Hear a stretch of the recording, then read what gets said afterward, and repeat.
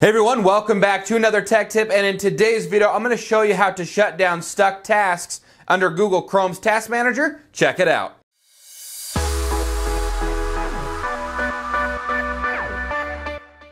Now that we're over here at the computer, we're going to jump into Google Chrome and show you how to access the built-in Task Manager for Google Chrome.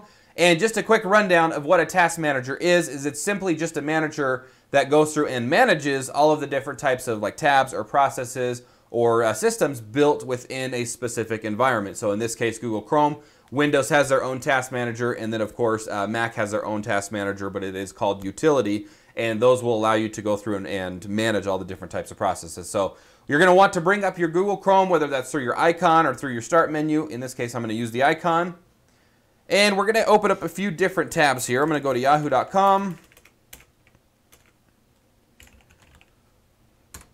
And then we're going to open up another one. We're just going to go to the Facebook tab. And what this is going to do is just kind of give you a little bit more information as to all the different types of processes that are currently running. So two different methods in order to access this. First, we're going to show you how to access it through the actual menu. And then the second option is going to be a keyboard shortcut. So come up here. For the first one, we're going to go through the menu. Click on the three dots in the top right-hand corner.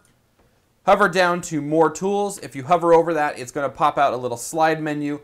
And you're going to want to come over, slide on over, and go on down to Task Manager.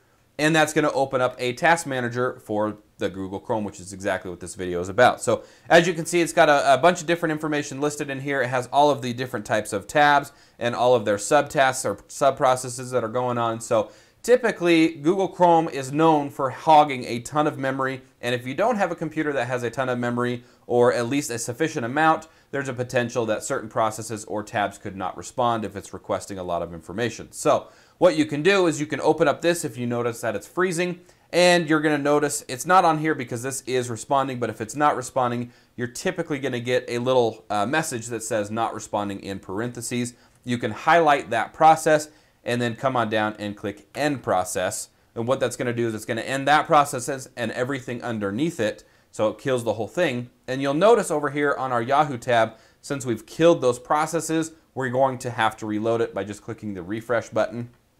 And that'll reload and restart those processes. So again, that was just through the menu. The second option is to hit Shift Escape on your keyboard, and it's going to bring up the same window for the Task Manager. And once again, look for any type of processes that are stuck. If we click on the Facebook one and click End Process, you'll notice we'll get that same message, and we can just refresh the tab and have it restart those processes. So the benefit of that is sometimes even if you have a tab or something that's not responding and you click refresh and it's not working, then you can go ahead and open up the Task Manager, shut it down, and then refresh it that way, and it will force restart all of those processes. If you've refreshed the tab and you've gone through the Task Manager and refreshed or shut down the processes and refreshed it that way, and it still doesn't work, the last thing that you can do is go ahead and close Google Chrome completely, reopen it. The problem with that is if you have a bunch of tabs open, you typically will lose that progress, and you'll have to reopen those tabs and re-sign into those accounts. So using the Task Manager will allow you to kind of troubleshoot a little bit further in depth